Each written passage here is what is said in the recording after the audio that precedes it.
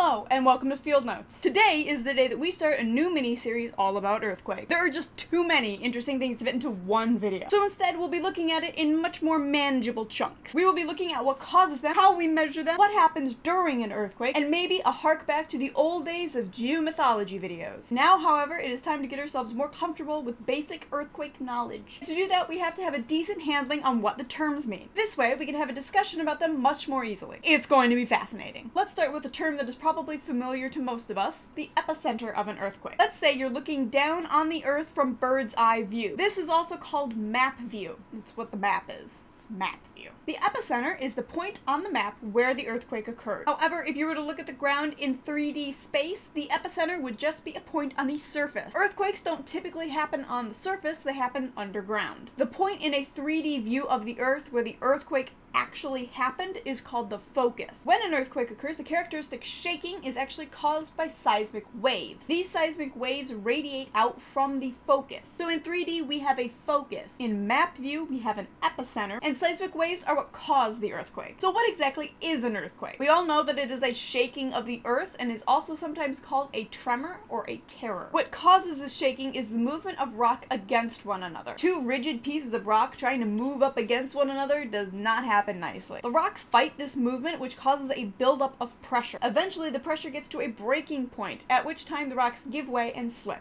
That slip is what releases the seismic energy and results in the shaking. Now that we know specifically what an earthquake is, where do they occur? Because earthquakes are caused by moving rock, plate boundaries are ripe with earthquake opportunities. Lithospheric plates cover the earth much like a shell. Plate boundaries are locations where several different pieces of this rock meet and are interacting. These interactions are what cause most of the earthquakes in the world. Now I know what you're thinking, but I live in XYZ town, and we are in the middle of a continent, not next to a plate boundary, and we had an earthquake last week. And that's because you can get earthquakes wherever there are faults.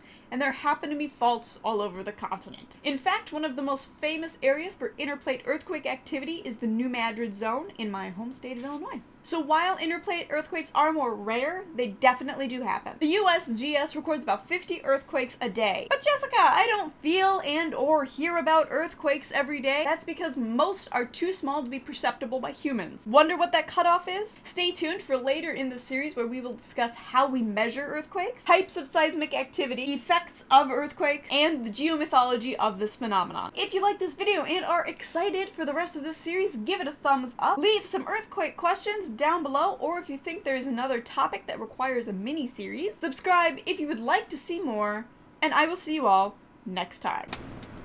Turn that off. We have a dusty ass screen.